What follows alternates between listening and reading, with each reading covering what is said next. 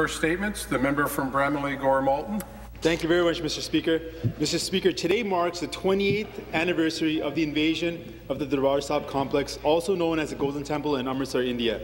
On this day, 28 years ago, the Darbar Sahib and close to 50 other Sikh places of worship were attacked in a systematic and organized manner. Specifically, the Indian state ordered a military attack to be carried out against the Golden Temple during one of the Sikh religion's most revered days. Hundreds of thousands of men, women and children were inside the Golden Temple complex when the army began using heavy artillery. Dr. Joyce J.M. Pettigrew, a leading academic, describes the purpose of the Indian state's action in a very telling and moving quote when she states that the army went into the Darbar Sahib complex not to eliminate a political figure or a political movement, but to suppress the culture of a people, to attack their hearts, and to strike a blow to their spirit and self-confidence.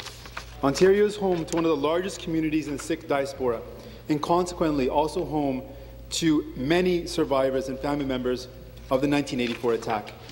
I want to express my deepest sympathy to those who lost friends and family members in June 1984.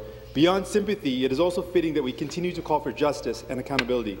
When innocent lives are lost through the actions of this very government that is duty-bound to protect them with no accountability or explanation, and when journalists and human rights groups are denied the ability to provide independent observation, we must ask for justice.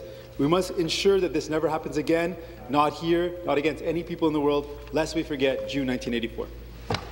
Thank you. Member statement. The member from York South-Weston. Well, thank you, Mr. Speaker.